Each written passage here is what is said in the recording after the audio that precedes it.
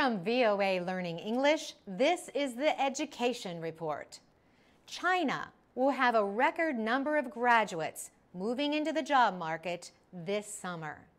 7 million people will finish their studies and begin building a career. But China's economy is slowing down. Chances for jobs for many new graduates are not good. To make things harder for current job seekers, more than 200,000 who graduated last year are still looking for jobs.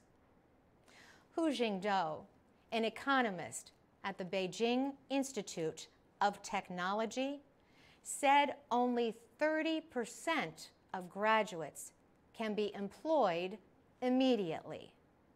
The economist said the majority of students remain unemployed and looking for work.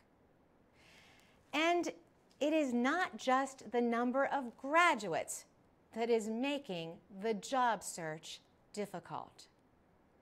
After years of strong growth, China's economy is slowing. Chinese leaders say they are struggling to keep growth about 7%. But Hu Jingdou says a big problem is the structure of Chinese industry.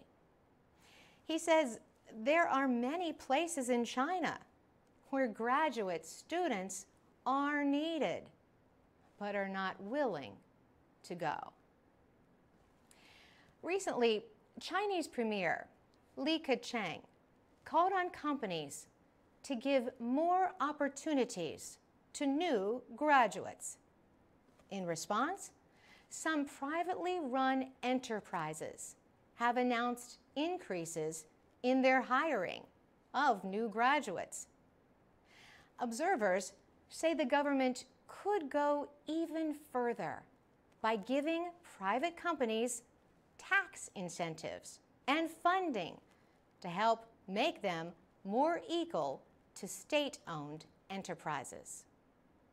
They also say the government could encourage new graduates to work in smaller cities away from China's coastal area by giving them payments or other benefits. For VOA Learning English, I'm Carolyn Presutti.